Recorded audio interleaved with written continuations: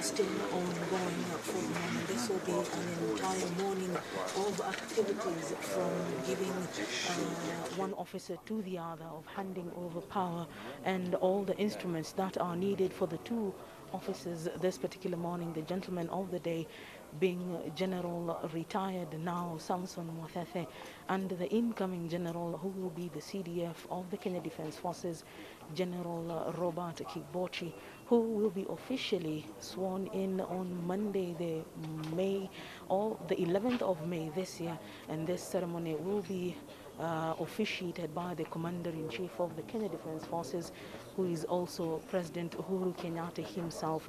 So what has just been seen is the change of guard.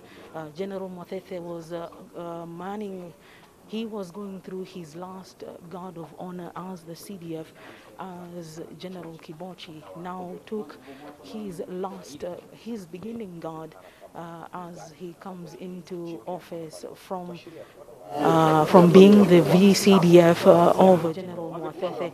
He now is expected to finish here and head into other matters. Now the highlight of the day will be when he will